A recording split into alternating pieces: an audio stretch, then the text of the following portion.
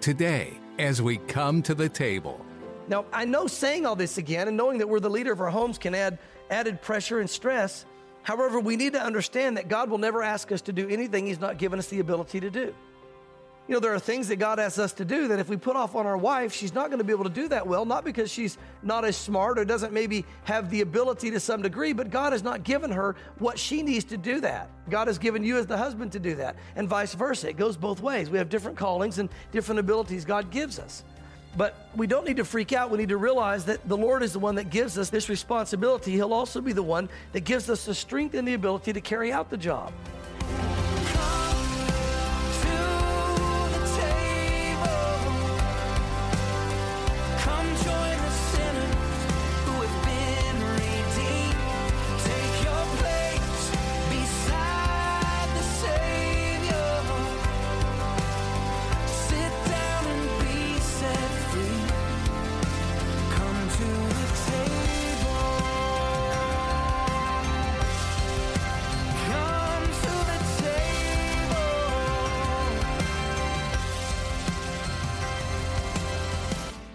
We've all been in a situation that seemed impossible to handle, only to succeed and overcome it. Whether at work or in everyday life, there are always situations that appear impossible to us, but God gives us the strength to overcome them. Even in marriage, difficult situations may arise for you or your spouse at times. Well, thanks for taking the time to join us as we come to the table, the daily Bible study program of Mark Kirk, Senior Pastor of Calvary, Knoxville. What are your options? Pastor Mark explains in today's message how God gives you and your spouse the responsibilities that He wants you both to take. Even if the responsibility appears to be a difficult situation, God provides you with the strength and ability to succeed. God will never give you more than you can handle.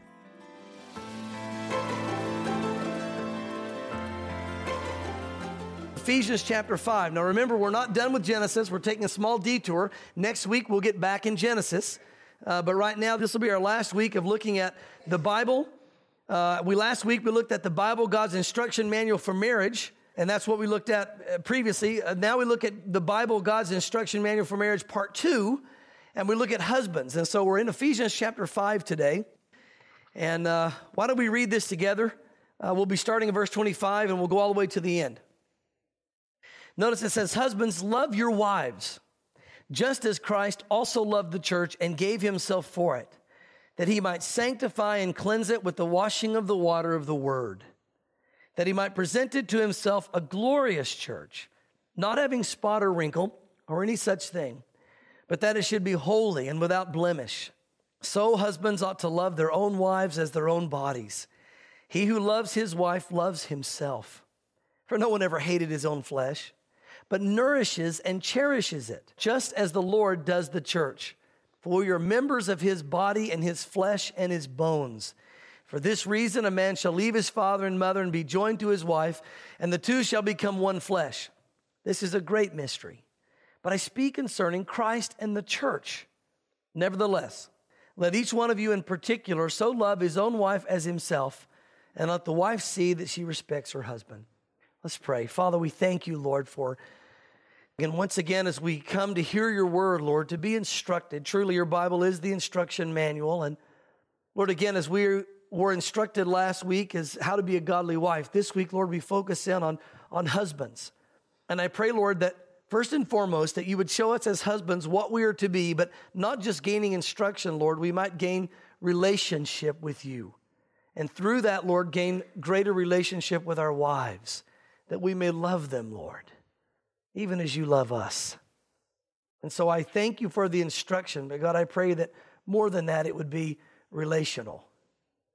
And Lord, again, even as we are ministered to as husbands today, Lord, I know that Your word is alive and breathing. And so I pray now that You would use Your word to minister to the wives as well, and to minister to the single men and the single women and those that may be teens and college students, whatever the case might be, Lord. We pray that Your word would now just minister to all of us in what our need is. And we know, God, that You are more than able, and that is Your desire. So we open our hearts to You and look for You to do great things through Your word. In Jesus' name, amen. Last week, we looked at wives and God's instruction to them. This week, Guys, it's our turn. So, although both husband and wife share the responsibility before God concerning the marriage relationship, God holds the man the most accountable. And God holds the man the most responsible. Now, why is that? Well, because God created man to be the leader. Remember, we saw in Genesis, as we've been looking at, God created man first, and then he created woman to be his helper. And so, since man is the leader and the wife is to be his helper, the leader is always held more accountable, always. In every area of the marriage and in every area of life. That is just the way it's set up. We see that even today. When something goes wrong with the government, who's the one everybody looks at? Of course, in our nation now, anything goes wrong. Who's the one everybody looks at? The president. So the bottom line is that, and the reason being is he holds a position of authority over our nation. And so everyone looks to him to be the one that's accountable. And although he can't control everything from the position he's in, there is a lot of merit to the accountability that a president or any other leader is held to. And the same is true to the husband in our homes. We are held accountable for our own families. We're held accountable for our wives, our children, our own homes. And so we're expected to lead. We're expected to set the example. We're expected to be the ones that have to give the answers when something goes wrong. And of course, we can rejoice the most when something goes right. Before I was a senior pastor, I was an assistant pastor for about 5 years. And to be honest, it's a lot easier position being the one that helps. Now, I'm not saying that to any way lessen what the wives are going through, but I'm saying in many ways, it's a more desirable and safer position to be the one that, is not the one held accountable and responsible. And some of you husbands, even this, we're beginning to talk about this, you get a lump in your throat saying, man, I'm the one most accountable. Yes, God's going to hold you the most accountable when you stand before him. And yet, to be in that position of the support, I've actually gotten to experience both, being an assistant pastor and the senior pastor, if you will. But I found as the assistant pastor, it's a lot easier in tough situations because, the one that's the main leader takes the heat. He's the one that's got to answer for whatever really is going on or what's going wrong or whatever needs to be dealt with. It all falls to him. And yet I found as a senior pastor, there's a greater responsibility, but there's also a greater joy in seeing God do exciting things. And the same is true in the relation of the husband and wife relationship. As a wife, it's a wonderful thing to have the responsibility fall on the husband. Because wives, again, let me remind you, as we've touched on here over the last few weeks, if your husband does something that is not really the best for your family, God doesn't hold you accountable for that. God's not going to come to you and say, now, why did you make that decision for your family to move there or for your kids to attend there or to have this form of discipline in your home? Why did you choose that, wives? He's not going to say that, but he is going to say, husbands, why did you do that?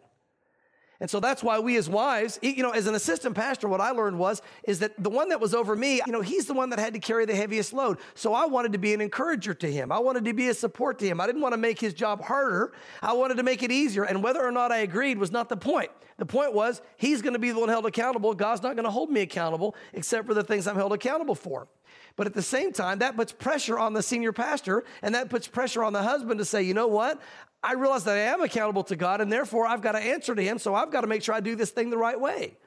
So wives, understand, by helping and supporting your husband in that, even if your husband makes a bad decision or doesn't lead in the best way, he's the one that has to carry the load. He's the one that has to carry the heat of that.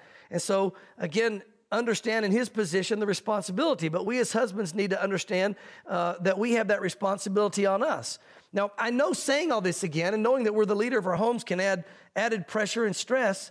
However, we need to understand that God will never ask us to do anything he's not given us the ability to do. There are things that God asks us to do that if we put off on our wife, she's not going to be able to do that well, not because she's not as smart or doesn't maybe have the ability to some degree, but God has not given her what she needs to do that. God has given you as the husband to do that, and vice versa. It goes both ways. We have different callings and different abilities God gives us. But we don't need to freak out. We need to realize that the Lord is the one that gives us this responsibility. He'll also be the one that gives us the strength and the ability to carry out the job. And as we said with the wives before, it's got to be done in the power of the Holy Spirit. Well, husbands, it's got to be done in the power of the Holy Spirit. It's not going to be done in the power of the flesh. There's no way that we can do it that way. Now, let me say this. By this understanding of the responsibility that we have as husbands, there's also a very wonderful side effect in the husband's life. And that is, if we truly understand that God's going to hold us accountable for our wives and our children and our families, guys, that is going to have the ultimate result of pushing us to the Lord.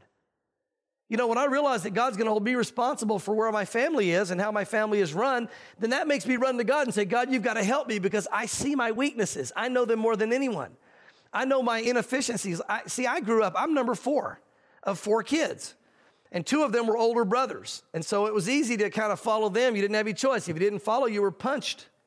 The sister, well, you could punch her. Even though I was the youngest, you get a certain age, you knew that you ruled there. But the bottom line is still being the youngest, the bottom line is that you learn to follow. The youngest is not a natural leader. And so for me, when God called me, into ministry, that was an amazing thing for me. But before that, even calling me into marriage, that was a big step for me. And that was the step even that came before God called me into ministry as a leader, because I was not a natural leader. I was a natural follower. And so God had to do a lot of work in my life and in my heart. And I'll tell you, as a husband, understanding that God has called us to be the leaders of our home, if you're not a natural leader like I wasn't, God's going to have to mold you and shape you and make you that, but you're going to have to step out in faith and let him do it. And it's a little bit scary. And it's a little bit intimidating, because you know that you're supposed to be leading and you're going, I don't know where to go. But it's also a wonderful place to be, because if you're supposed to be leading and you don't know where to go, what does that make you do as a husband? You've got to run to the one that's over you to find out where to go. And so you find yourself running to God saying, God, I don't know what to do. I don't know what's best for my family. Should we take that job? Should we not? Should we move? Should we not? What form of discipline should we have? How should I direct? What do we do, Lord? What direction in ministry and serving? All these things that we as a family have to look at. What do we do, Lord? And how do I do that? You've got to speak to me, because I don't know. And so again, understand this, although it may be a scary place to be, it's a place that forces us to God. I think of Gideon. And here's Gideon. Remember when the Midianites were just intimidating and overwhelming the Israelites? Gideon's threshing wheat. And typically when you threshed wheat, you would take the wheat, you'd throw it up in the air, and the wind would blow away the chaff. You would beat out the grains you just pile it all up, and you'd beat the grains out either by having an animal walk on it, or beating it with a stick, or running large stones over it, or whatever. And then you would throw the wheat up in the air, and it would blow the stalk away, the chaff. The wind would blow it away. We had to do that up on a hill. Gideon was down in this hole. He was down in this wine press, which is a lowered place, not an elevated place. And you go, it's exactly the opposite of where you need to be. And I get this picture of a guy throwing this stuff up in the air and dust falling back in his face, because it's not going to blow away. And he's trying to separate the wheat from the chaff to get his food together, et cetera, to make the bread and all. And the Lord shows up and says, hey, mighty man of valor. I can imagine, now, if it wasn't for the shock of an angel showing up, the angel of the Lord showing up, rather the Lord himself, the messenger of the Lord being the Lord himself, if it wasn't for the shock of that, he probably would have been looking around going who's this mighty man of valor you're talking about? I don't see one. I'm kind of scared. And I'm down in this hole here because the Midianites are mean guys, and I'm down there and we're intimidated. God didn't see him for where he was. God saw him for where he could be and what God would make him.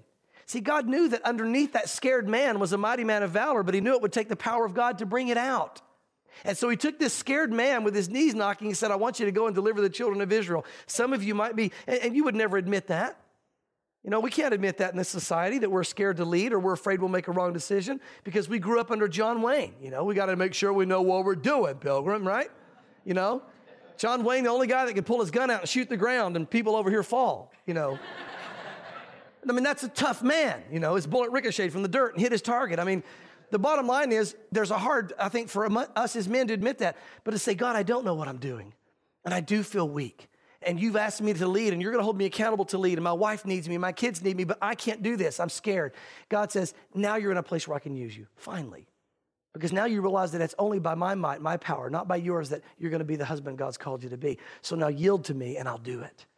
See, that's how God does it. That's this wonderful place that God forces us to when we realize that we simply can't do this. And so, God works in our life in that way, and God will use us as husbands to set the tone for our families and to set the direction for the way we're supposed to go, because we're the leaders. So again, we see that as we get into today. Notice he starts out here in verse 25, and he says, husbands, love your wives just as Christ also loved the church and gave himself for it. Now, again, last week we saw that wives had one main instruction from the Lord in marriage, and that was simply follow the leadership of your husband. Let him be the leader. God's made him that way. God's designed him that way. Submit to him and let him do that. Remember, we don't have to go back and talk about what that means to submit. If you weren't here, get the tape. It's not some type of lesser position. It's simply allowing God to use the husband in the position he's put him in, and all of us in the family operating in the different positions God has put us in. So that was the main instruction for the wife. Now we see God saying to the husbands, now husbands,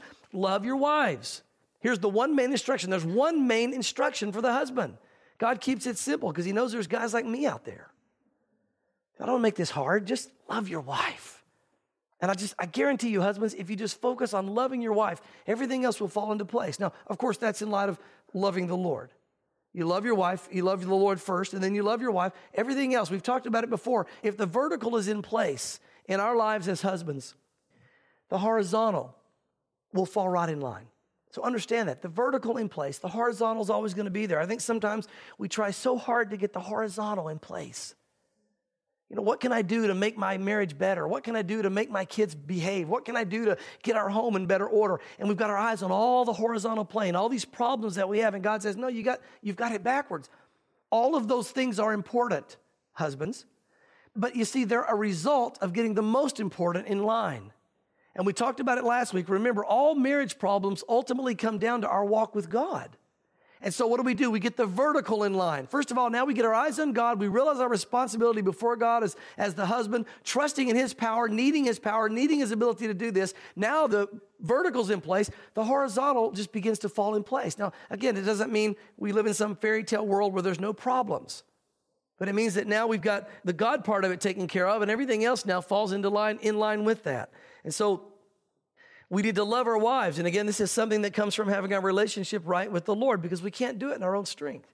A husband who will truly love his wife will rarely find a wife who will not submit to his leadership. I didn't have any trouble following my pastor. I didn't walk around going, well, how come he's the senior pastor? Well, I should be. Well, I think I want to make the rules. I want to make the decisions. As a matter of fact, I said, this is nice. I kind of like him having to be the one that all the weight falls on. Because if something goes wrong, it's not my fault. It's that guy right there. So if things go wrong, go to him. Don't come to me. I'm just his assistant. Wives, God has called you to be the husband's assistant. Something goes wrong, it's not your fault. Now, you may be doing your part, and we've talked about all that as far as making things go the wrong way. But you see, it falls on the husband. And so if a husband will simply love his wife, I tell you, it's a wonderful thing to have those that God puts over us. All of us are under authority. Every one of us. There's nobody in this room that's not under authority. And if you think you're not under authority, you're mistaken, because you are. And if you don't allow that authority to be over you, then you're in pride. I mean, the husband, the pastor, all of us, the leaders, we're under God. We're under the Lord's authority. We're His assistant in what He's called us to do in ministry. And so, again, the wording here, interesting, He says, love your wives. The wording here means love your wife, and this is interesting to me, as a lifestyle. Note that, husbands. It doesn't mean just love your life as a one-time thing. It means to love your wife on a day-to-day basis as a lifelong thing. It's not like, honey, I told you at the altar that I loved you, and if that changes, well, I'll let you know. I'll send you a letter or something or write something. No, it means every day she needs to know that she's loved. You see, I believe that our wives have a need to hear that they're loved on a regular basis, even as we as husbands need to hear the Lord loves us. Don't you need to know the Lord loves you, men? I do. I need to know the Lord loves me. I want to know I have His encouragement, His support, that He's there as my authority, as the one who's I've submitted myself to. He's my Lord, but I need to know that He loves me, and I need His help, and I need His support. A wife needs the same thing. The same way as the bride of Christ needs it from the husband, Jesus Christ, the bride in the relationship needs it from the husband. Sometimes life is hard, and we need to be reminded that we're not alone. Knowing that someone cares gives us strength and the ability to go on. There's that need to know that. And so I think wives need to know their love, not only in a verbal way, but also they need to be shown on a regular basis. Show your wife you love her. Just, you know what that has to be. It doesn't mean you have to run out buying big gifts all the time. I'm sure your wife would love that. But I think just doing something special. Yeah, maybe a gift every so often, some flowers, something to show her that you're thinking about her. She comes home and, you've cleaned the house. You've done the dishes. The kids have had their bath. Now, that's a shocker, right? As Tolly would say, there's a picture for you. So the bottom line is, though, showing your wife every so often in a special way that you love her. Maybe the things that she does on a regular basis, you just do it. Why? Just because you want to show her you love her.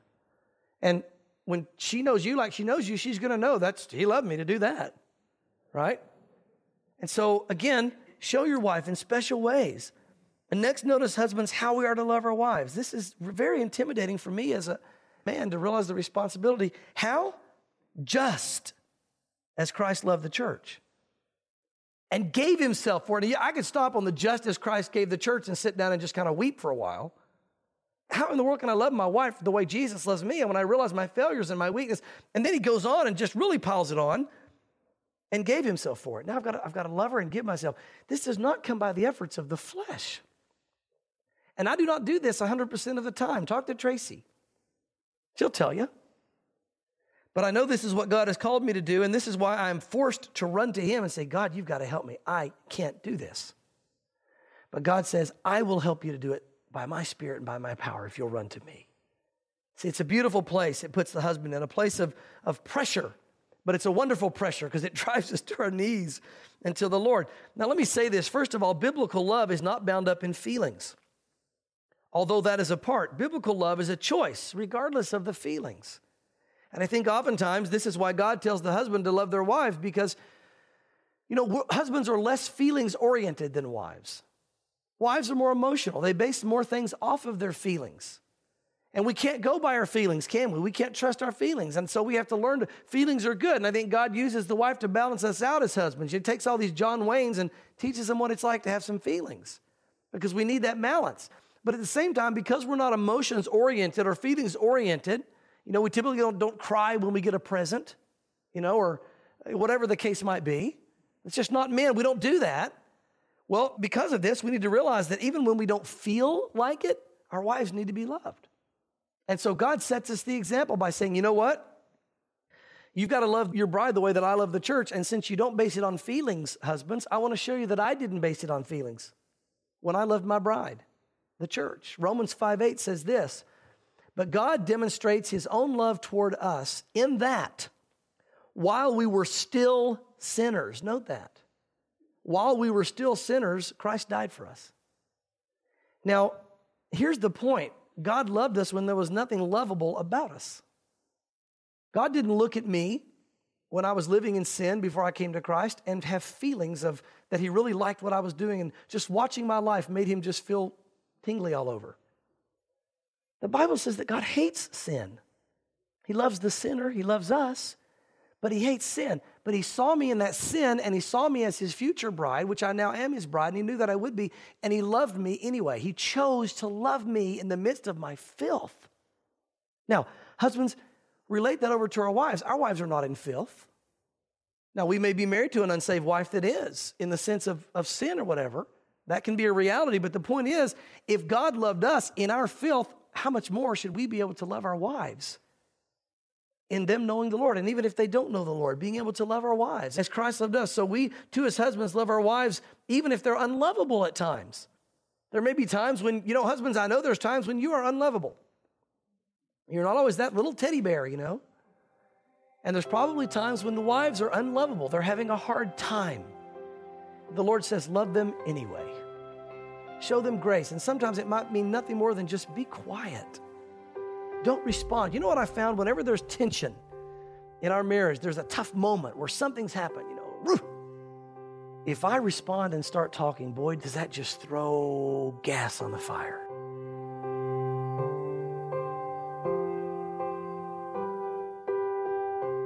Isn't it interesting that it only took a couple of chapters after God created everything for mankind to find a way to rebel?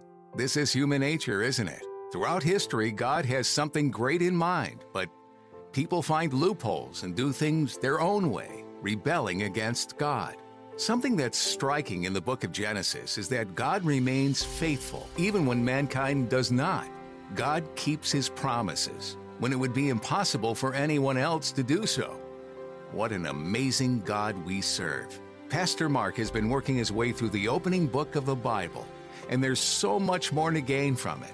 Come to the Table is a radio ministry of Calvary, Knoxville. If you're enjoying these teachings, head over to thewaymedia.net to hear more.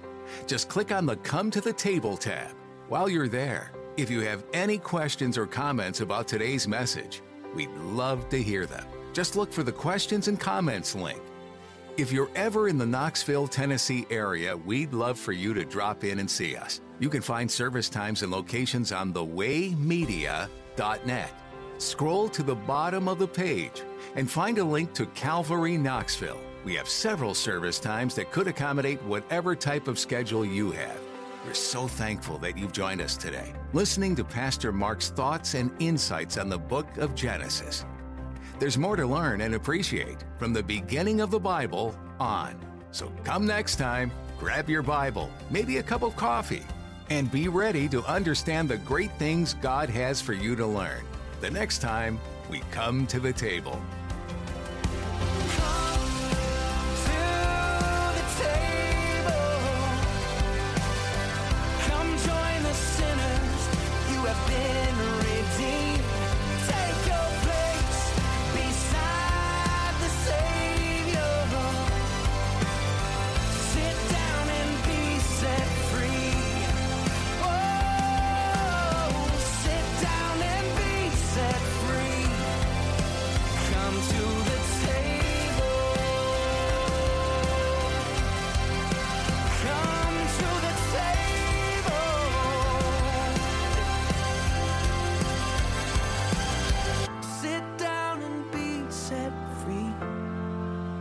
Come to the table.